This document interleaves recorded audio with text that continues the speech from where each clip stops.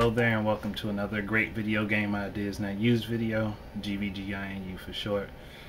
I actually literally just got through watching the whole Sony E3 press conference because I didn't have the chance to watch it last night. So I'm kind of happy I did. I mean, I've always been kind of critical of Sony, now I'll admit that. Even though I've never really been like a hater of Sony, but then again, I'm critical of every console gaming company there is. So, it's just how I am. But, Sony really took some shots at Microsoft during their press conference. I mean, they literally pointed out it was just so comical when you look at it and you think about all the things that Microsoft wanted to introduce with the Xbox One, and Sony is kind of just like, well, fuck that shit, we're not doing it. And then on top of that, they're undercutting Microsoft's price with a console that might actually be more powerful than the Xbox One. I mean, not that power really is apparent to me as long as they have the games that I want to play. And so far, Sony is making good on that. I mean, yeah, there are some games that I'm going to want to play on the Xbox One, but I'm probably not likely to purchase one. At least not until, I mean, at the very least, that online restriction has to be taken away. That 24-hour check-in so that you can actually play your games. That definitely has to be changed. And I would like to be able to trade games off with friends and not have to worry about who's playing, not have to worry about not being able to get my game back. It's just basically. But, gosh, man, there's just, I know there are going to be a lot of people who actually do purchase the Xbox One. And I'm not going to fault them for that because they feel like it's a worthwhile investment to them. Okay, that's fine. I'm not here to shoot down anybody's choice. That's their choice, that's their decision. They can go with it. Now, I, on the other hand, will probably be getting a PS4. And I have a 360. I didn't get a PS3 yet, not because I didn't want to, but hey, I've been broke, so I've been just trying to get games off the cheap pretty much, so I haven't been able to buy another console. But since I have a feeling PS3 is going to have a price drop really soon, I'm going to get that, and I'm going to end up picking up a lot of games for that, and then probably will be getting a PS4 next year. I know I'm not going to adopt any console early on this time around because I want to wait for more options for games to be out before I do. So that'll give me time to hit up my back catalog of games and things like that, but Microsoft, you fucked up. You gave Sony the opportunity to steal the spotlight, and they ran with it. They really did. I mean, like I said, they pointed out key things that people have been bitching about with the Xbox One, myself included.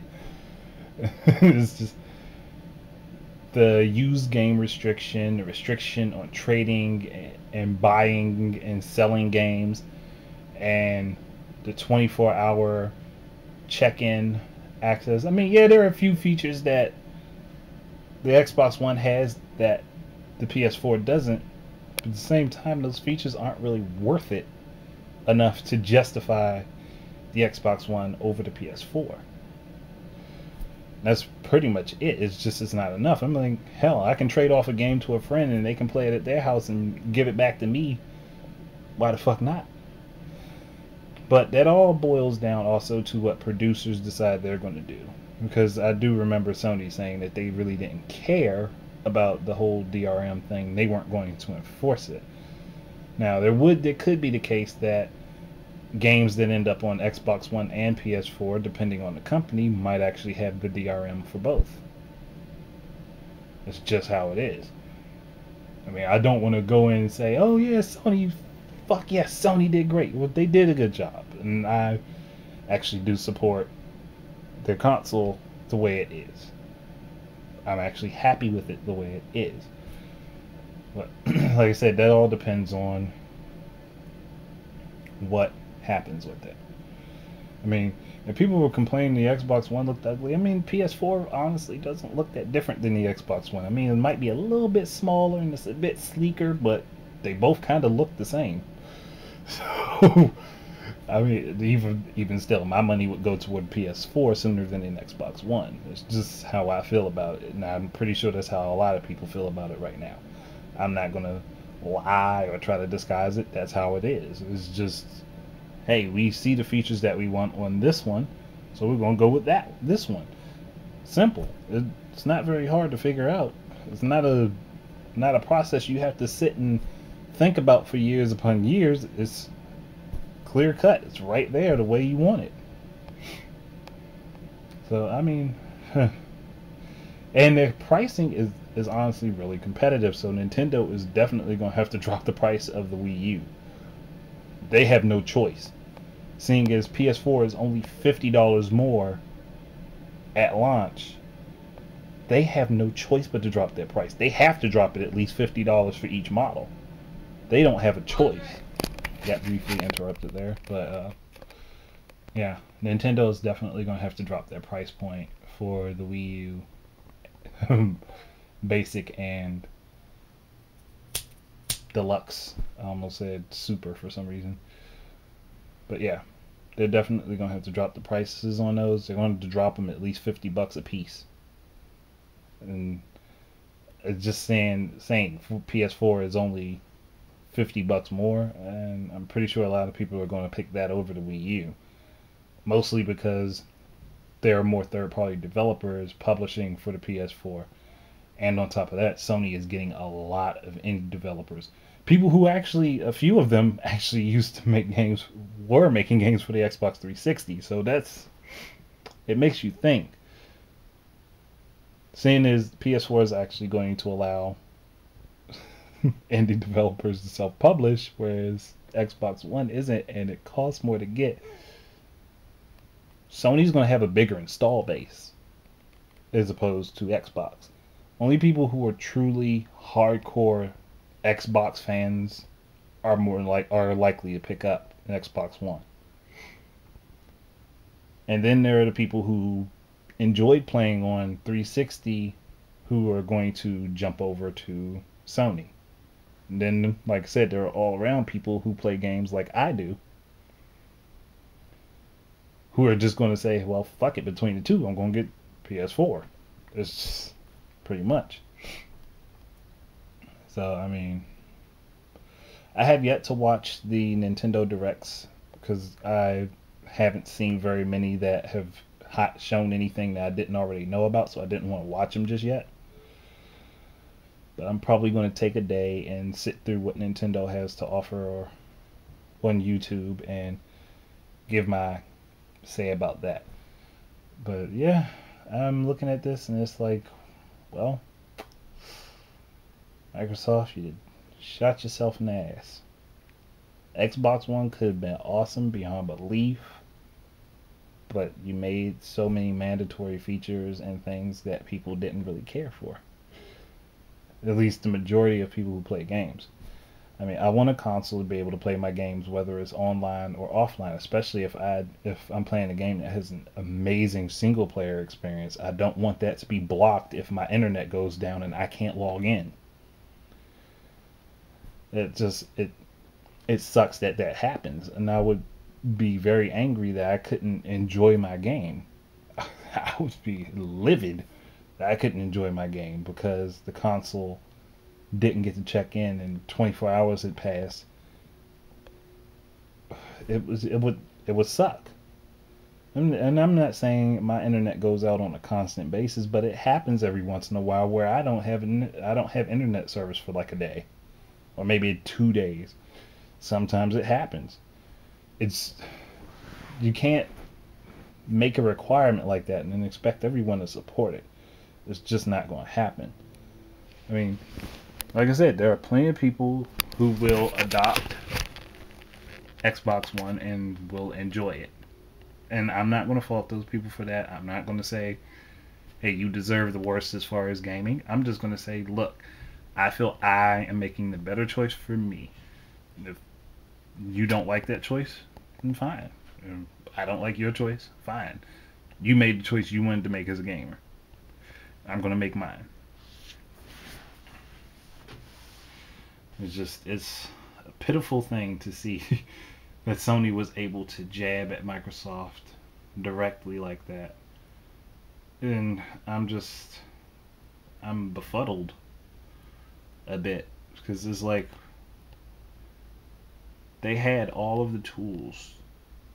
They had everything lined up to make a big splash and do it in a way that people would have praised them for fucking years, and they decided that they were going to implement these things in their console, which I mean is fine in a way that they did it, because I mean eventually it's going to get that way anyhow. But you have to let gamers make the transition toward these things themselves. You can't force it upon the industry, especially in the console market when there are so many people who are dependent, like who can't purchase games like they want to. I mean, with PC gaming, it's a bit different because they don't necessarily have to have a disc. It can be directly installed on the computer at any time and play without a disc. And for the most part, I mean, take a look at Steam. Honestly, you can get deals on Steam for years to come on fucking top-notch AAA games, on great, innovative indie games. You're not going to be able to get that so much with console games. It's just not something that's going to happen much. And that's just how it is. It's not that way right now. And plus, the mandatory install with the hard drive space, I mean, that might be a problem, especially if each game is taking like 30 to 40 gigs of space when it's on there. Like, just simple math. If you take, say, every game is going to be like about 50 gigs of memory, and you have to install your games on your console. That's only 10 games that you can install. I mean, that's a bad example, but it shows the limitation of having to mandatorily install every game to your console. And it's just not something a lot of people are going to be super hyped about. I'm pretty sure Sony's going to do it too, but with the fact that they aren't doing the exact same things that Microsoft is doing, will probably benefit them. Now, heck, maybe Sony might even just do partial installs on their consoles. That way, people would still have a use for the disc, but it would also allow for the games to be optimized to play. But we'll see how this generation turns around. I mean, people are shooting down the Wii U already. Like, there's no point in shooting down a console when we haven't seen it at its fullest potential yet. And it's the same thing. I mean, Xbox One, I'm not shooting the console itself down. I'm shooting down the decided upon features that are being added to it that really a lot of people wouldn't want. I mean, yeah, there are going to be there are so many people who say, well, it's just online, but there are so many people who don't have broadband internet still, and then there are so many people who can't use a mobile phone or a mobile internet device because of how much it costs to have it. It's like they're making people double dip on a lot of shit just to be able to use the Xbox One.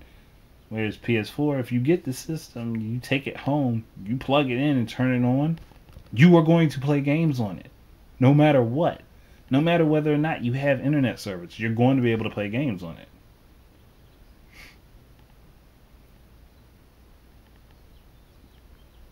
And then think about the fact that you can't travel your Xbox One with you, especially if there is no internet connection.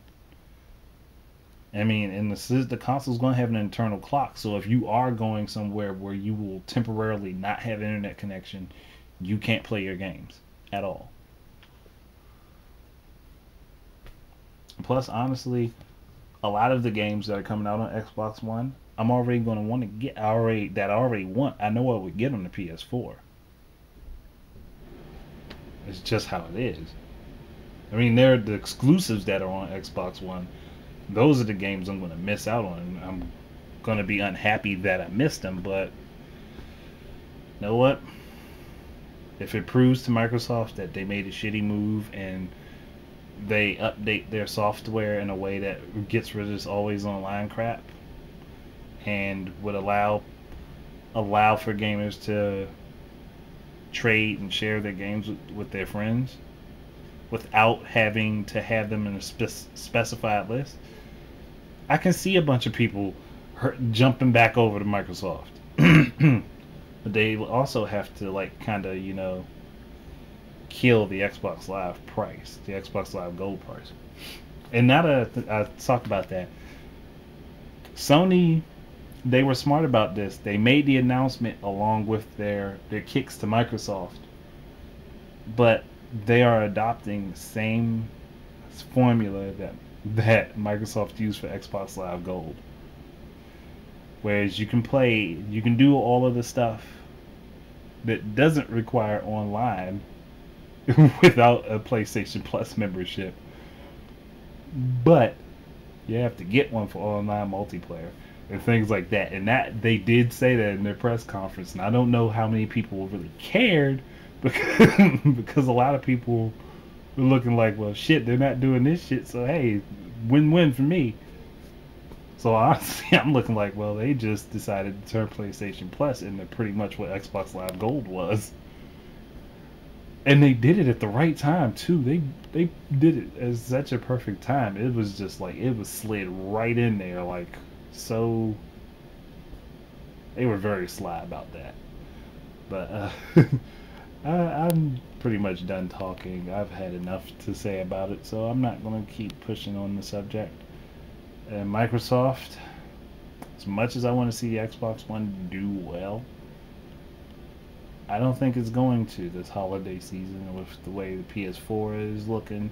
And yes, there will still be a bunch of people hopping to the Wii U. As much as people wish that Nintendo would fall out of the console market, it's probably not going to happen anytime soon. It would take some really amazingly fucking awesome shit to stop that from happening. I mean, to stop them from stop them from being in the console market. And I mean, and honestly, you think about it, the Wii U isn't as far behind in technology as people might think. It's just that it's more comparable to Generation 7 technology than it is Generation 8. But like I said, we haven't actually seen it at its fullest potential, so I'm not going to count Nintendo out just yet. We'll see what happens as the games come out for it and see how well those do. Other than that, that's the end of it right here there. But yeah, thanks for watching. Hope you enjoyed listening to me chatter on. And like I said, I'm going to go ahead and check out Nintendo's stuff and see what they're putting out and make my decisions from there. Anyhow, keep your eyes out for my videos. Until next time, enjoy your games.